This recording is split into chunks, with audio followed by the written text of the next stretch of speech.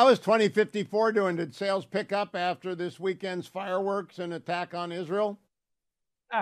Absolutely. As you know, the book deals with geopolitics and artificial intelligence, and I suspect there was a nascent artificial intelligence behind the Iranian drone swarm that charged at Israel. So, yeah, the book's doing great. Thank you very much.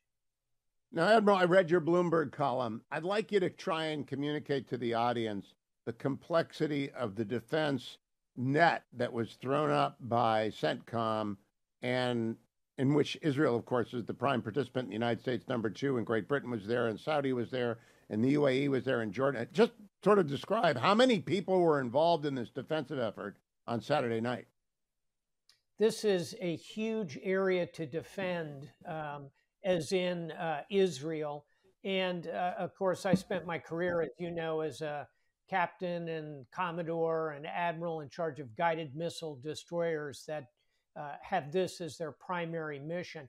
The hard part is knitting together all the command and control that goes into this. You just ticked off 5 or 6 nations. I'd add the Kingdom of Saudi Arabia to that. France was also involved. You're right. It begins with satellites above, providing information in real time.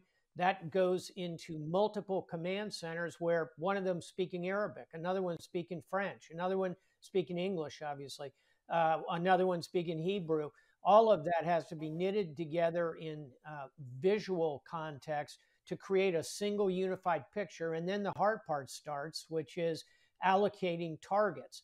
When you've got 170 drones coming in, who's going to shoot the 3 that are right over Damascus right now? Who's going to pick up the targets coming from the south? Will that be an American warship? Will that be an Israeli at point defense? So incredibly difficult, a real feat of modern arms to put this together. And my hat is off to the air defenders, broadly speaking, who knocked down 99% of these incoming projectiles. It's been widely reported in Israel that Benny Gantz and his colleague in the War Cabinet, the Observer, the general who lost a son and a nephew in Gaza, urged an attack on Iran during the attack. But the IDF, and Prime Minister Netanyahu took the IDF's report, said, no, that will put too much stress on the system. And I get, that made sense to me. What's it mean to you? Same. I know General Gantz extremely well. I count him as a personal friend. We worked together constantly over 4 years when he was the chief of the Israeli defenses. I was in charge of U.S.-Israel military relationships when I was the supreme commander of NATO. So I know him very well, and he's a warrior. He's a paratrooper, a fearless fighter. Every bone in his body would say strike and strike now. However, I would say in this case, revenge will be a dish best eaten cold, as Machiavelli said. I think cooler heads probably prevailed appropriately. Now's the time to decide what comes next in terms of retaliation. Now, the War Cabinet has been meeting again today for the 3rd consecutive day, and there are all sorts of leaks, and I don't believe any of them because there's an information war going on. But what's on the menu of possible things, in your opinion, Admiral Stav? Let's think of it in 4 buckets. One is go big, throw the entire Israeli Defense Forces might against Iran, take out the nuclear program to the degree you can, very hard target.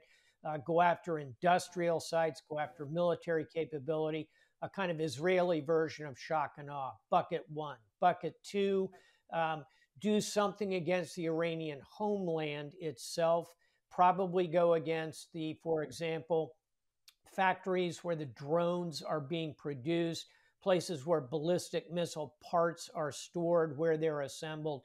That's bucket 2. Bucket 3, a little lighter touch. Perhaps you use cyber to go after the Iranian economy. You could go after maritime targets.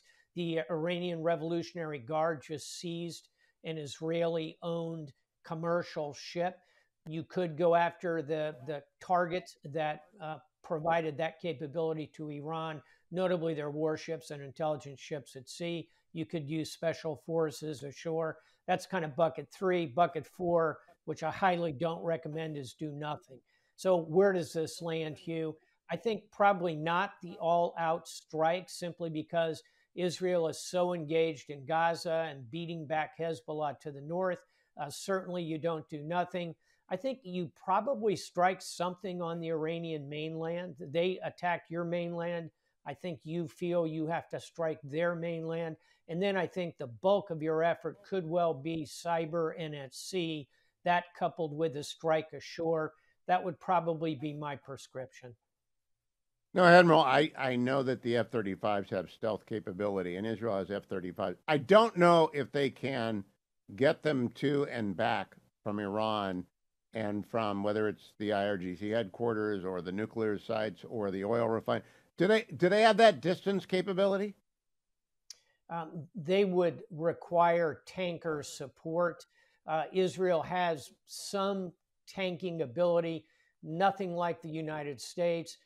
If Israel wanted to go big, they would almost have to include U.S. support. I think that's probably not likely. As a result, I think they'll be pushed to the options that I described. Now, Admiral, they have land-based cruise attack missiles. I don't believe Israel has ballistic missiles, but you can correct me if I am wrong about that. Does Iran have the same net that can defend Iran as well as Israel defended itself? Because I agree with you, you cannot change the equation, allow the equation to be changed. I just don't see how Israel can do that. But I'm not sure. You also don't want to have anything not get through and be embarrassed, right? Right. I would say, again, war is unpredictable. And oh, by the way, Iran has been steadily increasing their air defense capability with the help of Russia. So they have a reasonably strong capability. But what do they lack? They lack the alliances, they lack the unblinking eye of our intelligence and satellite systems. They lack the dispersal of defensive weapons systems. They're kind of concentrated around their principal targets. So, if Israel chose to attack, it would be a combination of cruise missiles, perhaps some from the sea, some from land. It would be the air assault we've been discussing.